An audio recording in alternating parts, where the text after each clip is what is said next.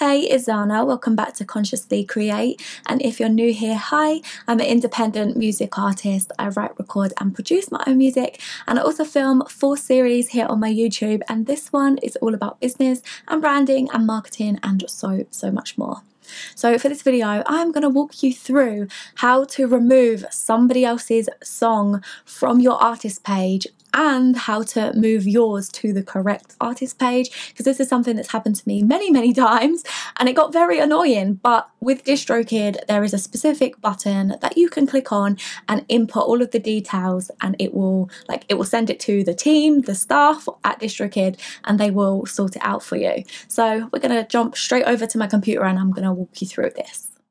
So it's now under the column that says goodies, and you click on that menu and go all the way down to helpful when needed.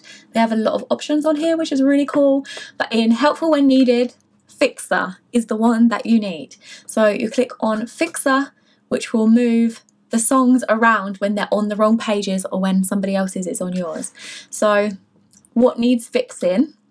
Click on that, and my music is on the incorrect page, or somebody else's music is incorrectly on my page. So I'm going to walk you through both of them just so you know the difference. So we're going to go with my music is on the incorrect page. So what you would need to do is then select which store it is. We're going to go with Amazon because that's the top one in the list. And then you would select the release. So which song is it that's on the wrong page on Amazon? So we're just going to go with Divinely Orchestrated because it's the top one. And then which artist, it will come up with your artist name. So select that. And then you want to link the song. So if my song is on the incorrect page on Amazon, I would need to go onto Amazon, find my song wherever it is that's in the wrong place, copy the link to it and paste it in here. So then they know where to find it so they can move it to the right place.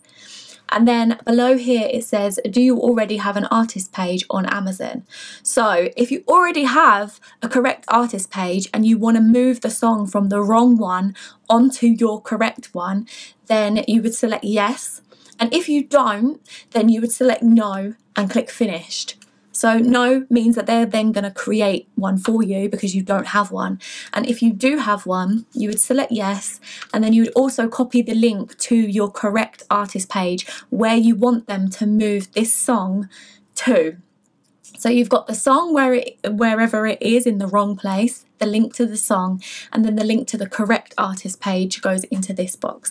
And then you would paste it there and select finished. So the next one is if somebody else's music is on your page and you don't want their song on your page because you're not the same artist, then you would select someone else's music is on my page, and again select your store. So for some stores, which I haven't seen this before, this must be a new thing that they've just done, you now have to go to Amazon Music for Artists, which I didn't even know Amazon had a music for artists thing, but that's really cool because before you couldn't even access Amazon Music properly. They were all on separate pages for me. So now you would need to submit a request through Amazon directly, and I think it's the same for Spotify as well. Yeah, you need to go to Spotify for artists. But if it's on Apple Music, they still allow you to do it here through DistroKid. So you would link your Apple Music artist page in this box, your correct artist page, where somebody else's music is on your page. So you link your page, and then here you link all of the songs that you want to be removed from your page, and you can add multiple links if they're all on your page on Apple Music or iTunes. You can link them all at once without having to go over and over this same process. And then you select finished, and that is it. They will do it for you, and it can take quite a few weeks, so don't be pestering them if it takes a little while. I think when you select finish, it says like 4 weeks or something, so expect it to take a little bit of time.